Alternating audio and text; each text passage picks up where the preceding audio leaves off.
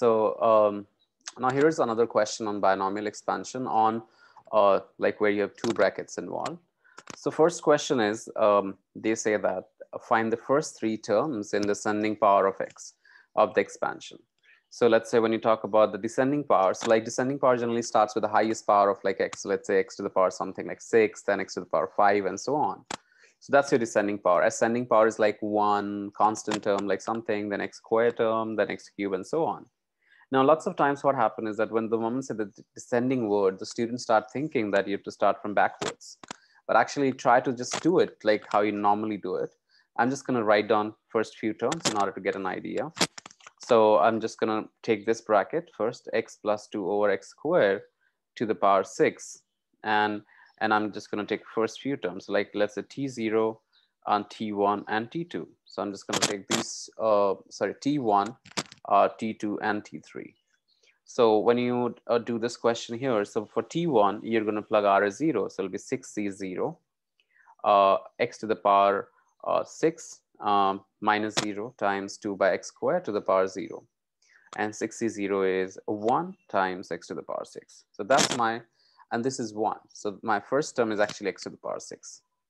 The next up is t2. For this, I'm going to plug r as 1. So 6c1, x to the power 6 minus 1 times 2 over x squared to the power 1. So when you simplify this, 6c1 is 6, and x to the power 5 times 2 over x squared. So this is going to become 12x to the power 3. So you can normally see that this is what is happening. So you can automatically see your answer overcoming x to the power 6, 12x cubed, and so on. So it automatically is going as a descending power. Now taking the t3, so plug r as 2 here. So if I put 6c2, it's going to be x to the power 6 minus 2, 2 over x squared to the power 2. So there's 6c2 times x to the power 4 and times 4 over x to the power 4. So this is gone. And now 6c2 is, if you find out, it is 15 once. If you just want to quickly do factorial notation, 6 factorial over 4 factorial times 2 factorial. And this can be simplified as 6 times 5 times 4 factorial over 4 factorial times 2. So this is gone. So 6 5s are 30 over 2, which is 15.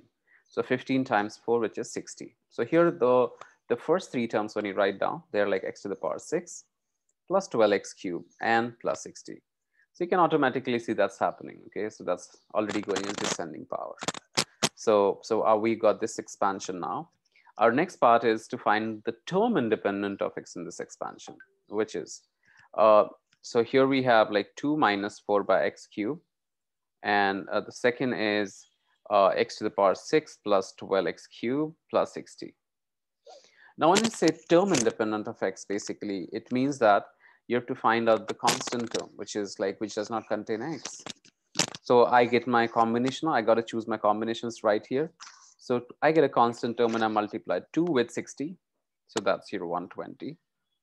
And I get a constant term when I multiply this term with here. So plus, I multiply minus 4 by x cubed with 12x cubed. So that cancels out, and this you get is negative 48. So negative 48 and 120. If you add these two, so 120 and negative 48. So whatever this answer is, that's your term independent of x.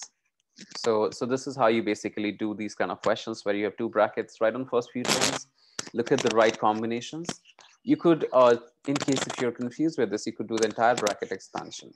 So you could do like 2 times the entire bracket, then this into entire bracket, and then pick up the constant term from there. So that's how you basically do the constant term expansion questions and the ascending and descending power questions in the same fragment. So this is it on the binomial expansion, and there'll be some more practice questions later on.